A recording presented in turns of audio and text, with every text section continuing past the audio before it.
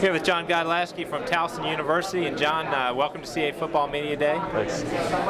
Returning starter at tight end, and talk about some of the goals for you and for the Towson offense, some of the things you'd like to accomplish this season. I think it starts up front with the O-line. We got our entire offensive line coming back, and it's going to be huge for us. And our receiving core is excellent this year. David Newsom at wide receiver and Hakeem Moore. They're going to step up and make some plays, and I hope to get some more catches this year. And I was going to ask you, as a tight end, you get to be part of both of those. I saw you were the lineman of the year for Towson last year, which is a great honor for a tight end. But it's got to also be fun to be out there running in the open field. What part of the game do you like the best?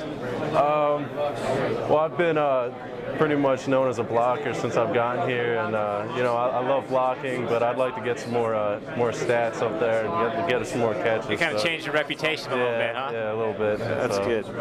Now, you're from a football family. You're telling me your grandfather played football at Penn State. Is you a big Nittany Lion fan growing up, and does he ever tell you stories about what college football was like in the old days? Yeah, my whole family are big Penn State fans, and he told me about how his first year was Joe Paterno's first year there. So I've seen some family pictures with Joe Paterno in it, and it's pretty exciting. It's hard to imagine that he's able to keep up the energy and still be able to coach this year. Can you imagine still being in your 80s and still be doing it? He's that old and still kicking and still being a head coach at that level. Now, we talked about this has been the first season for Towson under Coach Ambrose, and we've had a chance to go through spring ball and summer workouts. What's been the difference, and are you excited about the first year with him? I'm definitely excited. I think the biggest difference is he's bringing in a winning attitude, and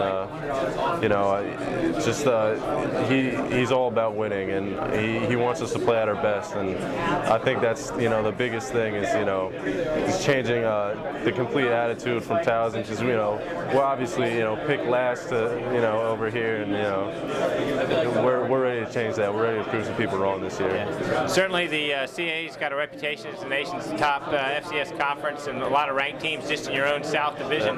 Talk about the challenges of the week in, week out challenges of the CAA. Definitely, it's definitely the toughest conference in the nation for our division, and I love it, to be honest. I love going out there and playing top opponents every week, and